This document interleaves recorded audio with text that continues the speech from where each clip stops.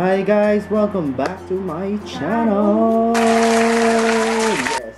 So, for today's video guys is another hashtag Madaling Araw serye. Yes, it's madaling araw na naman as usual. And syempre ang favorite natin is dahil frustrated chef tayo, magiging hashtag Amphi. So magiging hashtag Amphi tayo. So yung gagawin natin for today's video is if you want to make your egg extra, so tuturuan ko kayo kung paano magiging extra yung egg nyo. Gagawa tayo ng Tuna Deviled Egg. Diba, pangalan palang extra na. So bagong take to sa, actually gumawa na ako ng video tungkol sa deviled egg, and ngayon medyo uulitin natin siya but with a twist. Lalagyan natin yan ng tuna. But before we start this one, please don't forget to subscribe to my YouTube channel. So umpisa na natin paggagawa ng deviled egg. So guys, ang mga ingredients na kakailanganin natin sa paggawa ng tuna deviled eggs are, first is syempre yung egg. Main ingredient natin yung egg. Meron lang kaming 3 eggs kasi dalawa lang kami ng kakain, kaya 3 lang yung binoil ko. Boiled eggs guys, and dapat maingat kayo sa pag-boil ng egg kasi nga kailangan perfect yung pagkakaboil nyo sa egg. So second is mayonnaise, then garlic powder. Itong garlic powder is optional lang naman, if wala kayo okay lang na wala siya. And then yung canned tuna. So yan, meron lang tayong 4 ingredients para sa tuna deviled egg, and umpisa na natin ang paggagawa ng deviled tuna.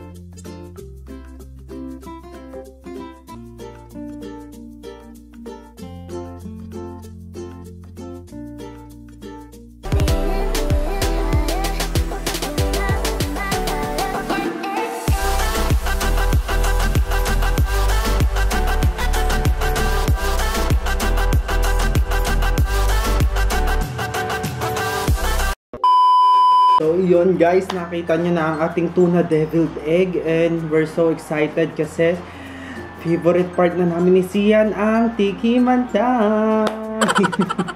So Sian, tara na dito, mamaya na mag TikTok.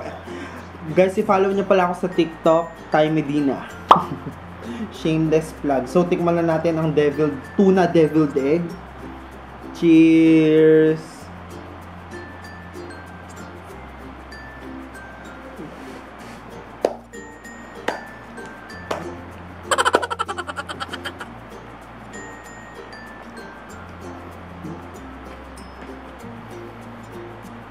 Ang savage. No BS, masarap po siya guys. If you want to spice up your egg and also tuna, magiging sobrang extra nila. Sobrang sarap nitong deviled egg na tuna deviled egg kasi yun nga, if nagsasawa na kayo sa usual tuna and egg, why not na gumawa kayo nito kasi solid. Approve. Guys, in just a few seconds or minutes, ubos na ang tuna deviled egg natin. Actually, appetizer pala yon. And if may parties kayo, why not na gumawa kayo ng tuna deviled egg kasi sobrang sarap. For me. Pero I hope na itry nyo yon kasi nga sobrang solid. So, that's it for our tuna deviled egg episode, guys. And if you do enjoy watching my video, please like, share, subscribe, and click the notification bell button. But for now, this has been Ty and Sian na kumukuha ng tubig. And we will see you guys on our next one. Bye!